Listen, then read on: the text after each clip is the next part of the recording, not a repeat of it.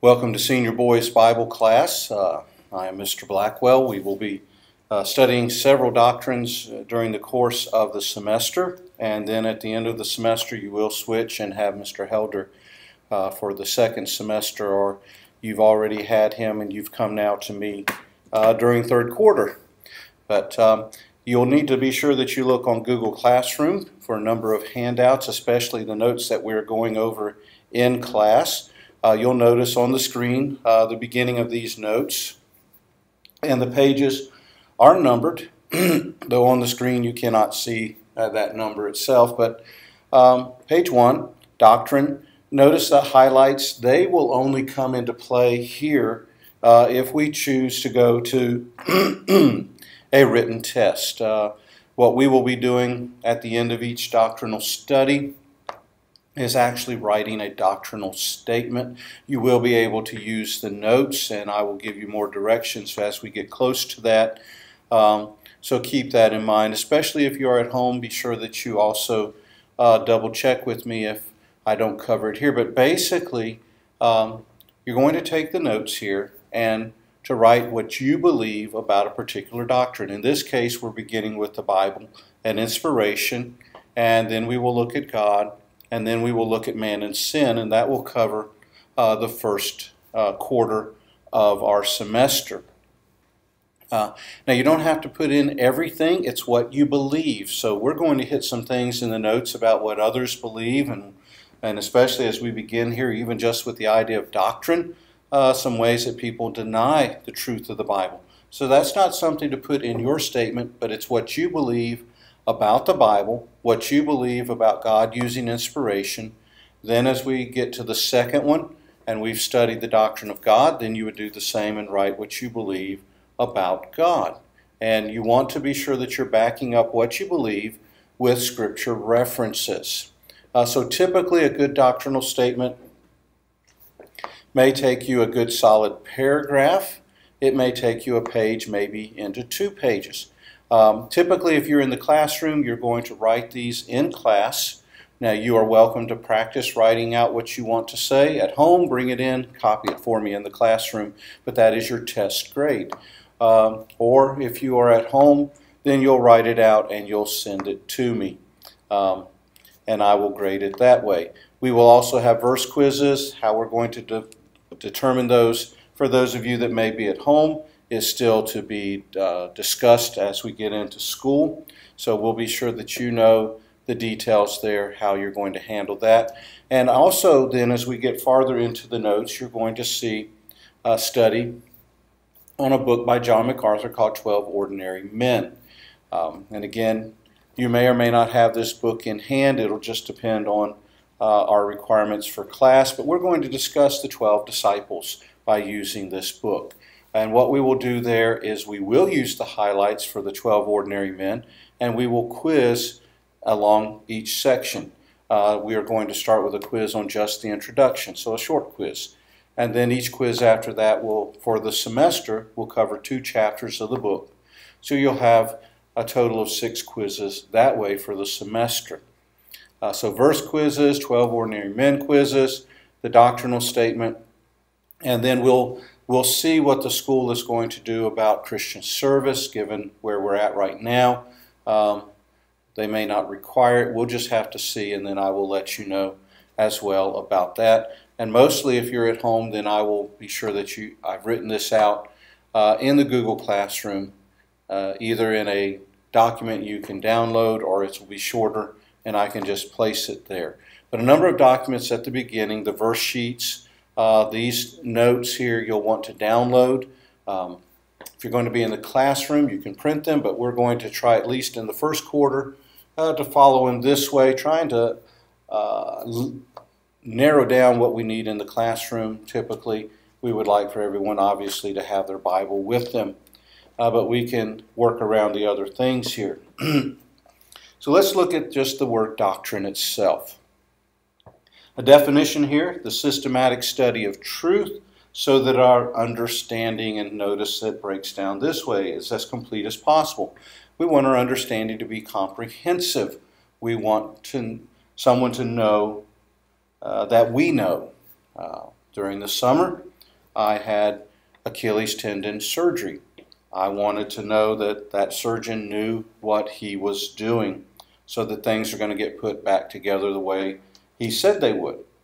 We want our truth to be so that we understand in a way that is integrated. We see how the parts fit together. As we look at the Bible itself, we want to understand how the Old Testament fits with the New Testament.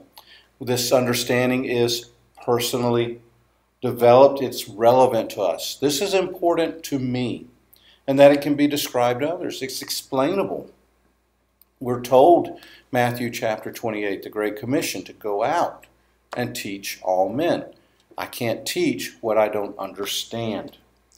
So notice in 1 Timothy, 2 Timothy, Titus, Paul refers to the word doctrine no fewer than 16 times. There in your notes you can see give attendance, take heed, will not endure sound doctrine. These are all phrases that will come from the King James. So as I use verse phrases here in the notes, they are King James. You're welcome to look at others acceptable versions. Our verse quizzes will be King James or NASB. But notice here we are going to, as Paul talks about doctrine, that this doctrine, in Titus he mentioned speaking sound doctrine, a doctrine that was going to edify the saints, a big word meaning to build others up. Again, if we're going to teach something about, especially about God and His Word, we want it to encourage others to grow in their knowledge of God and His Word. And sometimes in order to do that, we've got to combat the false teaching that's in the church. We're going to have to make sure that people understand why something else is not right. It does not agree with Scripture. So notice here it also talks about forms of false doctrine. And for many of these, for sake of time with the notes here this way, I'll leave the verses for you to look up. But there could be people that's false because they deny, they don't want to listen to Scripture, or they decide they're going to add to. There were men that Paul spoke against because they were adding to Scripture in a way that was telling people that the resurrection had already happened. They had missed it. That was not a good thing. People taking away from God's Word. Things don't mean what they really mean, misrepresenting it, substituting. All of these are errors that cause people to stumble or even worse, turn away from God. Okay? So we want to look at the doctrine of the Bible specifically. So even that first introduction notes, those aren't necessarily something that have to be included in your statement. Your first statement is going to begin with a doctrine of the Bible. And Bible and inspiration are sort of tied together, so they can be one larger statement, or you could choose to have a paragraph on each, and that'll work fine. But what is it about the doctrine of the Bible? There's a presupposition that we start with. And really you could almost go either way here. Do I start with the doctrine of the Bible and presuppose that there is God, or do I start with the doctrine of God? But where am I finding about Him? Well, it's in the Bible. So I'm going to presuppose either God is and God has spoken, and therefore I'm going to believe that the Bible is His Word and I'm going to move forward, or I am going to need to believe that the Bible and what the Bible has said about Him, or I presuppose that so they're intertwined. But we're looking here first of all at the Bible, because the Bible is where we are finding out about God. And this is just a couple of things here as we start, that God is. Hebrews 11:6, that the existence of God is a determinate fact of history. What we believe, and we're going to believe this by faith, because we have not seen God. We did not see the acts of God that did creation, as we'll get to that later on. Also, presupposition that God has spoken, and notice where He's spoken: in nature. The heavens declare the glory of God. In man's conscience, we have a conscience, we're told. It speaks to us, but we can deny that conscience when it's telling us that what we're doing is wrong, that what we're doing is sin. I can sear it with a hot iron and say I'm going to ignore it. And I can confess to doing that far too many times in my own personal life. In the incarnate Word, God has spoken. You know, when you just begin John chapter 1, in the beginning was the Word, and the Word was with God, and the Word was God. In Scripture, 2 Timothy 3:16, we're going to look at that in more detail in inspiration, but that all Scripture is given by inspiration of God. And 2 Peter 1:20 and 21 telling us that no man is to interpret that Scripture on his own. I don't have some private interpretation that's unique to me. It's God's Word, and the Holy Spirit's going to help me to understand it. Now, the contents of the Bible, if you were in class, then I would probably just stop here and start to say, okay, what do we know about the basics of the Bible? How is it divided up? What's it like? What's it telling us? Well, here we look at the contents of this one complete book. It bears witness to one God. Okay? Let me change this for you here. It's bearing witness to one God. It forms one continuous story. It predicts the future. Think about the things that are still to come that Revelation talks about. There's a progressive unfolding of truth. You know, when Genesis 3:15 we'll look at, and Adam and Eve are told that there's going to come a Messiah. Well, that truth unfolded over thousands of years about Christ coming, and we look back now a couple of thousand years at that with this one plan of redemption. But at that time, when the first son was born, you know, Adam and Eve, especially Eve, was thinking, hey, he's come. And it wasn't the case. There's one central theme with Scripture, and that central theme is Jesus Christ himself. The Old Testament pointing to it, the New Testament looking at what he's done, and then how he's working through the church. And that this Scripture is only understood by spiritual means. In fact, 2 Corinthians tells us to the unsaved person, the preaching of the cross is foolishness. It doesn't make sense. Look then at the canon. And the canon is simply a word talking about definition, a measuring rod, something we judge by. You know, over time, over those first few hundred years, people were disagreeing and people were adding. And so finally, you know, they started to sit down and say, you know, what can we really agree on out of all that's been written is God's Word, that it is scriptural. But, you know, the books were a measuring rod when they were written. They were given by God, but God has then protected these books to be the books that we were going to take and make into our Bible, so to speak. The Old Testament, 39 books, mostly written in Hebrew. Daniel and Ezra, partly Aramaic, mostly written in the country of Israel, although you can see some exceptions because of the time periods when writers were in exile themselves. Now, the Jews look at the Old Testament, they simply divide it into three parts here: the law, the prophets, and the writings. We would look at it as the law, books of poetry, there are books of history, and then you've got your major prophets, your minor prophets as well. Now, then there were a group of books called the apocryphal books that were looked at, that the Catholic Church accepts, and we don't have in our Bible. They are books that came out in the 400 years between the book of Malachi, the book of Matthew. The doctrine in them is inconsistent. Give you a couple of ideas here.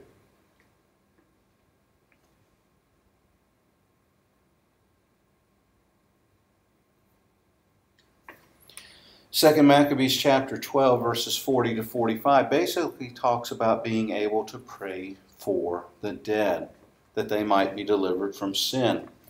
And then Second Maccabees chapter 14 is a passage that makes it appear that God justifies suicide. Now, we're not saying that suicide causes you to lose your salvation, but simply that God was going to be this particular man was going to be justified because he did. But in this case, a man was about to be captured, and he attempted to fall on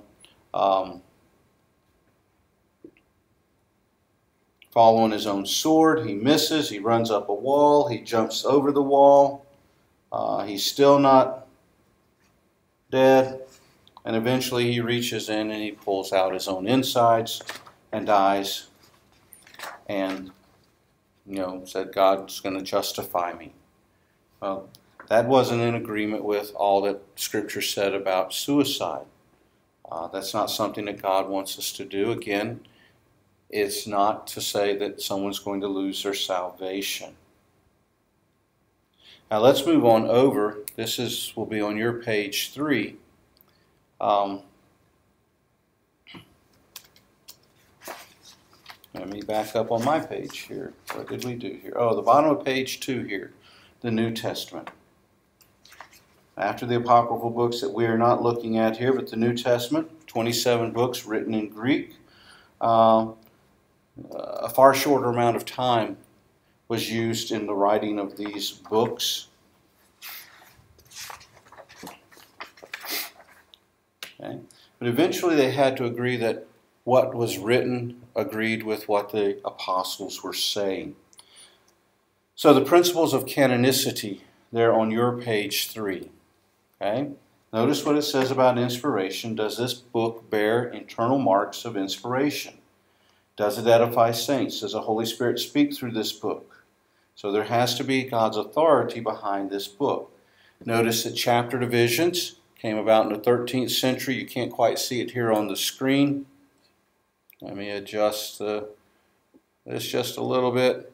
But the verse divisions were in the 16th century if you're looking at the notes. Now again, we're going to shorten our time down here on this. That's because this would be a part here about manuscripts, ancient translations, that are not necessary for you to include in your own doctrinal statement. This is not so much what you want to look at. Probably here, best thing to do is, what would you say is that important version of the Bible to you? Why is that version that you use, the NASB, the King James, the ESV, why is it important to you? Are you of a Catholic background and so you do hold to the apocryphal books? Why? Because this is your statement, okay? My main thing is I want to see what you believe. I want you to state what you believe. I want you to back it up with the Scripture. Scripture references. Don't try to write out Bible verses to make your paper longer. That's not necessary. On the bottom of page 3 of your notes, you see the manuscripts, ancient translations, how that over time, in some cases, some of these manuscripts were lost, some of them were refound, some of them were looked at as being unimportant. When you look on page 4 at the Codex Sinaiticus here, you can see where even the Russians, once they became, in 1862, they're financing publication of it, but by the 1933s, they're selling it. They become communists. They don't believe in God. Okay? Ancient translations. The Septuagint there, page 4 in the middle, Greek translation of the Old Testament, 72 individual translations here. Latin Vulgate. This was the official Bible of the Catholic Church for 1,000 years. Again, the difficulty there for the individual people was that the Bible wasn't in their own language. 15th to 16th century, the Pope of Rome commissions Erasmus to form a Greek text of manuscripts that are coming into the West during the Renaissance. Then you get the important English translations here. Wycliffe in 1382, Tyndale 1526, Coverdale 1535. Some of these individuals, as they did these translations, then ended up in trouble with the Catholic Church and ended up, in some cases, dying. King James Version, 1611. Again, interesting, the Roman Catholic Bible being used because it better agrees with the original text called the Douay Rheims. Again, not so important in your statement. easier to write a statement than it is to take a test that's covering all these highlighted notes. Revised version, number 9 here, oldest manuscript now available. It was only New Testament attempt to revise the King James American Standard Version, 1901. But notice the copyright's owned by the Jehovah's Witness, who are looking at their Messiah having come much later in the 1900s. 2 Timothy 3:16, they said maybe all Scripture isn't inspired. Same thing happens with the Revised Standard Version. Maybe all Scripture isn't inspired. Maybe Christ isn't virgin born. New American Standard, 1971 at the time, considered the best modern translation. Good one that's come out in more recent years, the English Standard Version being used as well. So these are important things, but basically for your statement, you're not trying to make a comparison of them at that point. You're simply trying to say, this is what I believe. Now, as far as this first test in a written statement, we're also going to include the doctrine of inspiration. So this is continuing into that at this time. Now, you got this big long definition by Galson. This is not really something to try to fit into yours. Make it much simpler. But notice what he said, that inexplicable power by which the divine Spirit put forth of old on the authors of Holy Scripture in order to guide even in the employment of the words they used and to preserve them alike from all error and from all omission. Much simpler idea here is that all of this inspiration applies to all of Scripture, all 66 books, and a couple important words to keep in mind. You may hear at some point verbal plenary. Every word, and every word meaning equally inspired. Everything is important. You may hear it mentioned every jot and tittle, the two smallest marks in the Hebrew language. A simpler definition here in the middle of page 6. The ministry of God guaranteeing the accuracy of His revelation as it is put into writing. Inspiration is the word theopneustos. In the Greek, it means God-breathed. 2 Timothy 3:16, your key verse there. It needs to be in your statement. All Scripture is given by inspiration of God. And as such, it is profitable. It's profitable for doctrine. That's our teaching. It's profitable for reproof. Where am I wrong? For correction. How do I make it right? For instruction in righteousness. How do I stay right? Okay. Another term that comes out in this period of time here is that term revelation. The act of God by which He directly reveals truth to man which would otherwise be unknown. Revelation reveals new truth. Inspiration superintends the communicating of that truth. So inspiration is saying, I'm going to give you this new truth. I'm going to give it to you in this way. And we get this new truth, but I need to understand it. That's the illumination. How do I understand this new truth I'm given? That's going to come through the work of the Holy Spirit, enabling us to understand. And this truth is going to come with authority, God's authority backing it up, saying, this is why you should do it. You know, sometimes we don't respond well to a stranger because we don't think they have any authority over us. But when we recognize that authority, then we respond. So look at the testimony of Scripture to its own inspiration and inerrancy, the testimony of Christ. The words of Christ are of absolute authority. Notice what He said in Matthew 24:35, not one jot or one tittle shall pass away. There are those smallest marks. John 15:7, my words will abide in you. John 14:23 through 26, He told them to keep His words. They're important. You know, Luke 24:25 through 27, He's on that road to Emmaus with these, and He's going from Scripture and showing how Scripture is important. What about the Old Testament? Thus saith the Lord appears over 3,800 times. This is from the King James way of saying it, but it's important. God said it. Okay? Again, some key verse phrases here, key verse references, 2 Peter 1:21, 1:20, 1:21. that all Scripture has been given to men to write down by guidance of the Holy Spirit, and interpretation is by that same guidance. It's God-breathed. Okay, so it's coming from God. The basis of our faith, it's objective. If I'm going to believe in a resurrection of what the Bible says, then I've got to believe that I can trust every word that's been given. It's the experience of our salvation as well. I've got to trust that what God has said is so. Otherwise, I'm going to discard it. I'm going to look for something else. But it's all by faith. Even the atheist is choosing by faith to believe what he believes as an atheist. Some various positions here. Again, this isn't necessarily something to include, but we look at it here. Neo-Orthodox, it becomes the Word of God when it speaks to me personally. So if it's not speaking to me, it's not God's Word. We don't want to believe that way. Liberals, it may contain the Word of God. It may not. Again, I'm going to be able to deny things.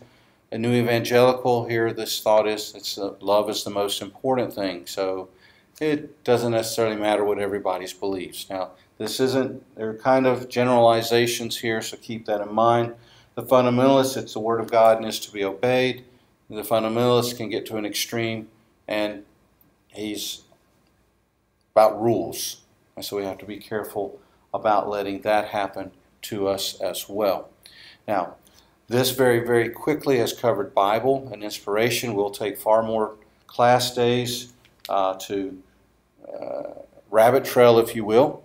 But as you are out and you need to kind of get an overview of what this is, again, as you look at different aspects in the notes, look up some of the more of the scripture references so you're getting more detail. If we're being live in the classroom, then this just becomes something you can go to if needed to kind of fill in what you might have missed. Keep in mind, look at Google Classroom for dates of assignments that are due so that you're following that. This is strictly just a way for you to get the teaching on the notes themselves. And then look for the date for when you're going to write a statement. Again, Bible and inspiration together, one statement making up one test grade. And from here we'll be moving on. Keep in mind the 12 ordinary men we're going to look at in a little bit different way here in a moment. I'll pull that up and do a brief YouTube on it probably so that I can get to a different set of notes. In fact, I'm going to just walk away from this and change my notes here and then come in and we'll jump right into it.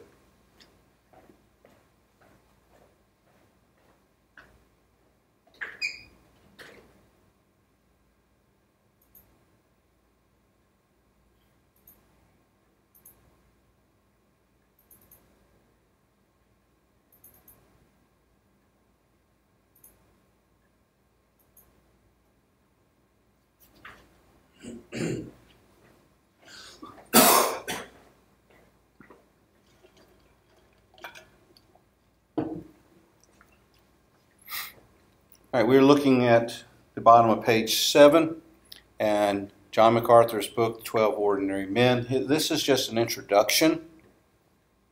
As you look at those 12 men, they span the political spectrum.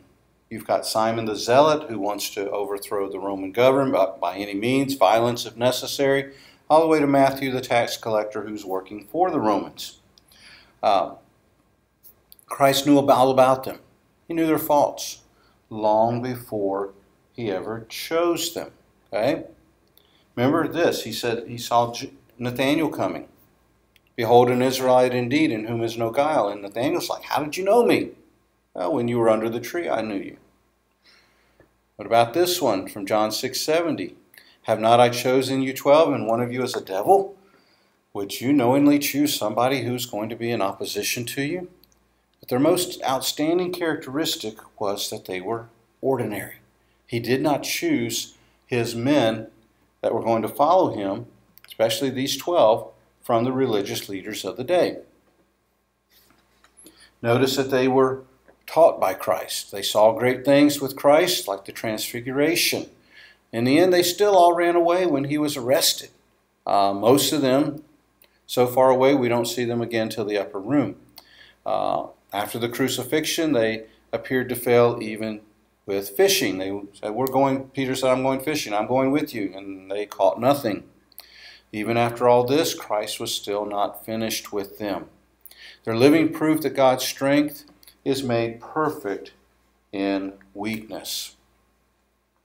They're called disciples. The word disciples mean learners, students. And when he had called unto him his 12 disciples, Matthew 10:1. Then later he's going to call them apostles. Now they're messengers, they're sent ones. They're to go out and carry the message. When it was day, he called unto him the 12 disciples, from Luke chapter 6 and verse 13. They were called to the specific office of being an apostle.